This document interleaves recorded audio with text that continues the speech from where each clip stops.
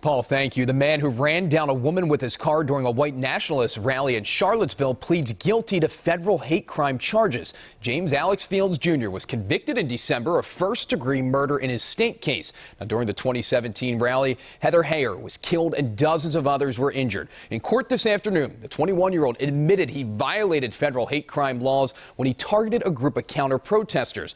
Now, under a plea agreement, in order to avoid the death penalty, a jury recommended Fields serve life in prison plus 419 years.